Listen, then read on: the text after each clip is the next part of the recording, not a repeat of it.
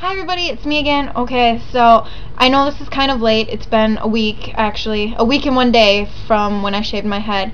And now, as you can see, I have no hair. I'm bald.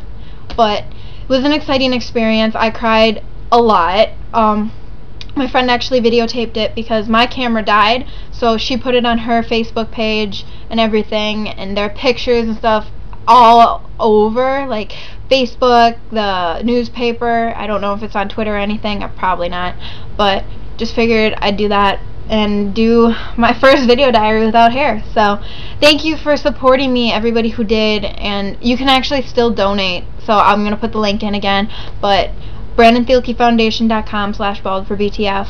So thank you very, very much for your support and future support that you will give me, and I'm actually going to start doing more fun diaries after this, so stay tuned and you guys can see how crazy I can be, even when I'm bald.